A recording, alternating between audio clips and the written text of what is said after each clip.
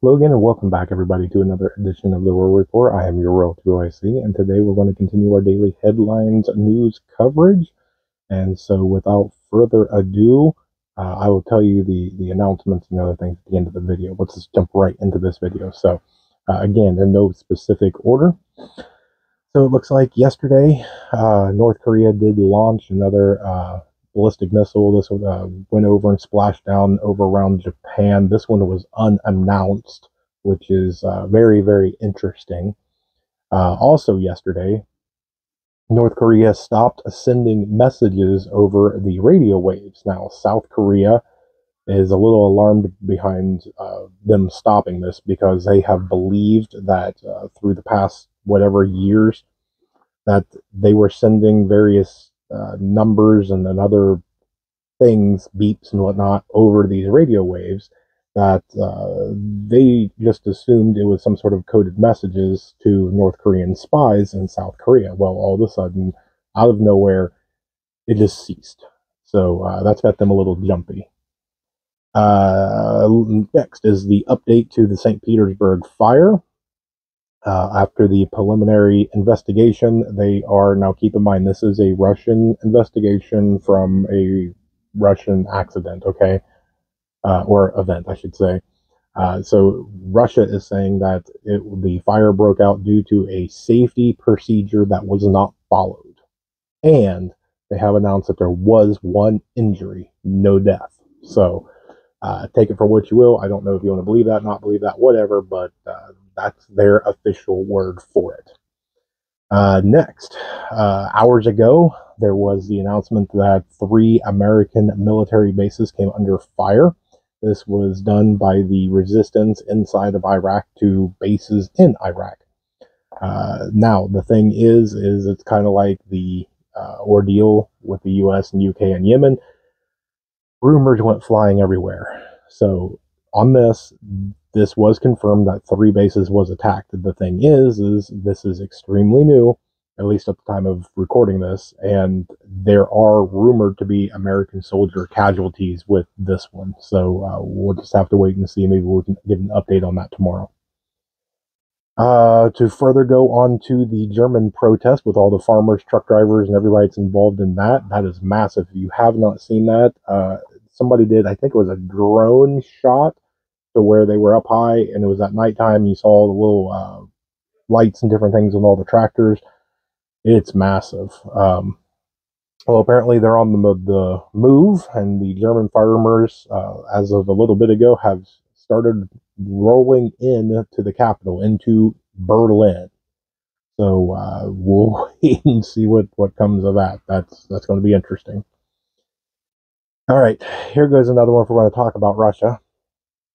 So the Russian government came out late last night and announced that the entire Moscow region, the entire area of Moscow there, keep in mind on how big Moscow is.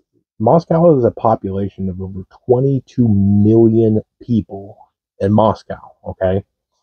They have announced that they will be facing blackouts for a period of no longer than 12 hours at a time, and this will start today, January 14th, and extend all the way to March 31st. Pretty much the entire winter. So think about that. Put yourself in that shoes. If the United States government came out and said, insert your town here, you are going to get somewhere up to 12 hours of no electricity per day from now until the last day of March. Are you prepared for that? That would probably set a lot of people into a massive panic. Okay, let's go into the last one for overseas. So there is reports coming out of China that are saying that there is this new, and are you ready for it? Disease X is what they're calling it, that has emerged. Now they have got this disease out of hosts and have begun looking at it through a lab setting. And when they put this into lab mice, it has a kill rate of, guess with me, 100% lethality. Okay. Now, here goes the rumor part of it. So, social media now has been flooded with this video. I can't confirm it or anything along those lines. It's awfully odd, but in the video, I was going to show it, but I don't know if I'm allowed to and things like that. Um, but these are supposedly newly created mobile crematoriums. Basically, they're kind of like a transit van, if you want to picture that, some sort of like a box truck van-ish thing. They have the back doors open. There is this white wall that is built, and it has this little, I don't know, 2 foot, 3 foot by 3 foot door. And they walk around. They show there's two of these vans. Both of the doors are open. They like peer down, and it looks like what would be a crematorium. So, is that the official use of it? I have no idea. Are these newly created? I have no idea. I don't know. I've been trying to look, but you know how it is if you've ever looked trying to get any sort of information from a Chinese, news source or anything like that. So, one thing that I did not put in here that I did want to touch on is that apparently SpaceX is now under congressional investigation because of national security, because they are helping other countries launch things into space. It's privatized, okay? Everybody knew about it. We helped, who was it? I think it was Japan? We helped somebody, maybe it was South Korea, but we helped somebody launch their new spy satellite, and everybody was cool with that. And then all of a sudden, now they're under congressional investigation. So, odd. Let's see. So the U.S. Directorate of National Intelligence, say that 3 times fast, has moved Hamas from a level 4 all the way up to a level 2. Now, if you want to get this in perspective, if you've never heard of this place, kind of like I didn't until today, for a level 1, there is Russia, China, Iran, and North Korea. Those are the 4 that are in level 1. That's the highest you can go. So this military war, whatever you want to call it, thing going on with Hamas, with all the threats that they have made, with all the different things and everything, it took until today for them to move them from a level 4 to a level 2. Okay. Let's see. So, White House, the resident of the Oval Office in the White House, was quoted saying that the U.S. does not support a Taiwan independence. Interesting timing for him to suddenly change tune, because the official U.S. narrative is we are always a China one policy. Unofficially, we send over a whole bunch of military equipment and training and things like that, so that way they can have their independence. So I'm not quite sure, unofficially, officially, whatever, but yeah. Let's go with John Kerry has announced his plans to step down from his current position as the special envoy for climate this spring. So no big loss there. Hopefully they don't fill that position. Hopefully they just let it go vacant and close down all them offices, and then there'll be no great loss. And actually, maybe they can take all them salaries and everything, pay for the building and travel and whatever, and maybe put that towards national debt. That'd be great. Let's see. So multiple oil tankers in Epping, New Hampshire, caught fire after the reports of a very large explosion. That one was all over the news. That's an easy one to go find if you don't know anything about that one. The kind of weird part. So one, there was a lot. This was a pretty big fire. They're saying no injuries, which is a good thing, but they're also saying that there was no evacuation orders, no anything. Just it's okay. So I found that to be kind of odd. Just data point on that one. Let's see. Pro-Palestinian protesters started a little protest in D.C., if you didn't see that, where they basically forced all non-essential personnel from the White House to be evacuated, and they did that because they basically got a little rowdy. They damaged part of the rioting fence and was throwing different objects, water bottles, rocks, and all that at police and Secret Service. So they decided to play it safe and get all non-essential personnel out of there. Um, and they were not alone. So there was a lot of protesting in Times Square and in New York City. Uh, and the thing that I do give them a little bit of credit for is they do come up with some catchy chants. But out of this one, and I have not heard this one, and I've watched a lot of these, apparently the official chant out of the Times Square, New York City was, and let me quote this because this is not my words, this is me quoting theirs. It's right to rebel. US, you can go to hell. I don't know who comes up with these. I give it it's catchy, it rhymes, but I don't know how you can be an American citizen standing in the capital of a state that has all sorts of significant meaning and use your right to free speech and to petition your government and to assemble and all that. And the reason that you want to do all of that is to put down the country. And regardless of however you feel, it's not really the country. It's the leadership, or it's an event, or it's something like that. Uh, my opinion, but it's not the country itself. There's a bunch of God-fearing, patriotic, men and women of this country that are good people, and what's going on is not their fault. Okay, it's not your fault. It's not my fault. Uh, there you go. And you know what? Let's go ahead and round this one out. Let me skip down to the bottom. I want to show you something, in case you haven't seen this one. I haven't seen anybody put anything out about this. I'm sure it's coming, or it already has, depending on when I release this video tonight. But let me put this up right here. So I found this, and take a look at this picture here. This is a screenshot of a post from NBC, and let me quote this.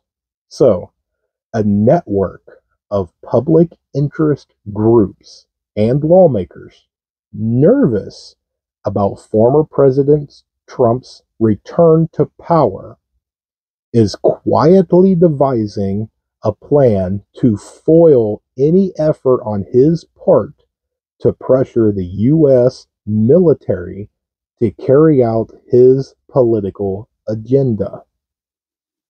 Now, if you need to pause it and go back and whatnot to reread that or listen to me read that to you, keeping conspiracy theories out and keeping, the tinfoil and all the other things. I'm sure all of you or most of you have heard the term deep state. And we'll see. I just said it out loud, so we'll see if I get a little thing down at the bottom, a little warning label or fact check. We've talked about this, when you devoid somebody an answer, so something happens, somebody questions what it is, you devoid them of that answer. Human nature is you're wanting to come up with an answer. It's you want to know. You're curious. You've got to make A and B connect. And if they're not going to tell you, you're going to try your hardest to figure it out on your own. And so when you have things going on in the country, that's where deep state comes from. And whether or not it's true, that's not for me to say. Okay, I have my opinion. But whether or not it's true, when you come out as a news source and you say the words, a network of public interest groups and the lawmakers, if it's not true, you're feeding the fire. You're making it worse. Okay? So this is all bad. And the way that I've always said this, time and time again, if you want to take emotion out of things, take names out of all of it. Okay? So you're not emotionally into this. I don't care if you're for Trump, against Trump, for the current one, against the current one, whatever. Take names out of this and reread that. So there's these people that don't want a certain person to become president again. And so they are trying to come up with a way to foil his plans to either get into being president again, or if he does, that he can't control the military. Well, I'm sorry, but whoever becomes next president is the leader. Okay, they're the chief executor of it. They're the commander in chief of the military. Uh, so I don't know what rule, law, or anything that you can pass to where you can take that right away. I just don't see it.